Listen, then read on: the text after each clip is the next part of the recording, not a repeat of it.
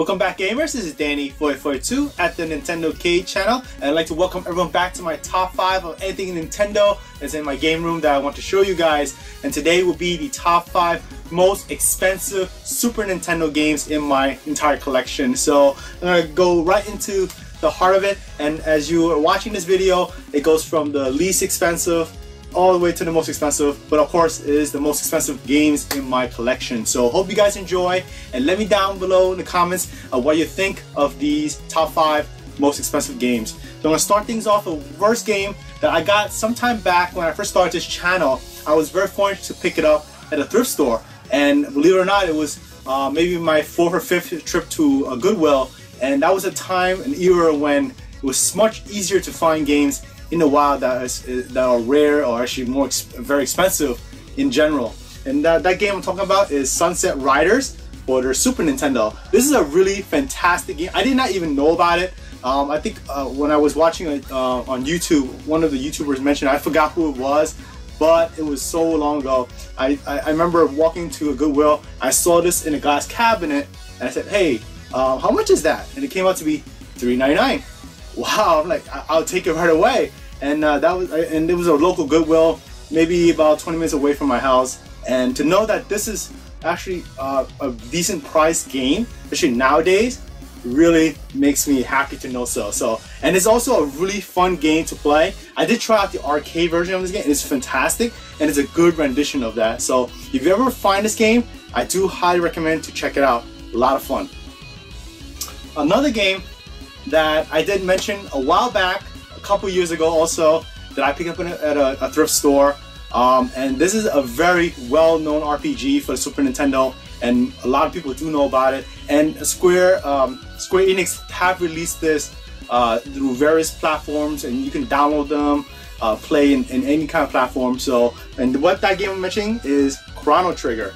This is again a very fantastic RPG for the Super Nintendo. There's not much I could say beyond that. Most of you guys probably know the story is timeless, the battle system is amazing, the art style is just gorgeous. It's made by the art style is made by the person who designed the characters from Dragon Ball Z, a very well-known anime. So I do highly recommend anyone that never played Chrono Trigger to do so. It is one of the best Super Nintendo games of all time. Another game I did mention earlier in my top 5, and it is close dear to my heart because it is my original game that I had since I was a child. It's the game that I just, right before I went to the Nintendo 64, it is the last game that I played on the Super Nintendo, and that is Super Mario RPG, The Legend of the Seven Stars. Now this is my own childhood copy, like I said, and the gameplay is just amazing. It's the first time I played. I think this is one of the first RPGs I ever played as a child, and to play, I'm a very big Mario fan, and to play Mario in an RPG setting is very different. It takes a little bit to get used to it, but once I got into it, the story was great, the gameplay mechanics is really addictive, and the story is just amazing, and the graphics just wow. Super Nintendo can do something like this. Something that I do recommend anyone to play. It's worth its price if you able to get it. Even a loose cart, goes a little bit of money, but I do highly recommend this one. But if you don't have the money, it is available for download on I think some form on the Nintendo eShop or Nintendo Store. So do check it out. The next game that I love a lot when I was playing as a child, and I love the cartoon series. If you not know already, that is Teenage Mutant Ninja Turtles, and this one is Teenage Mutant Ninja Turtles 4: Turtles in Time for the Super Nintendo. A really fantastic beat 'em up game for the Super Nintendo.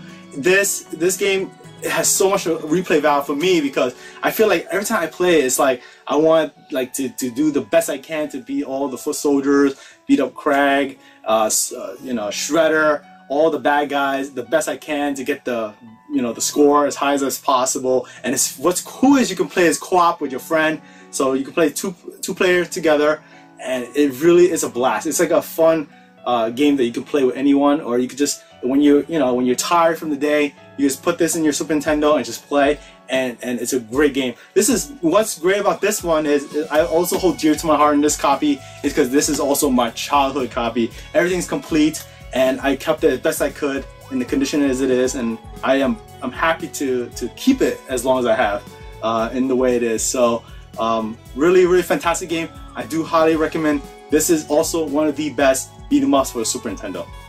Now the last game needs no introduction.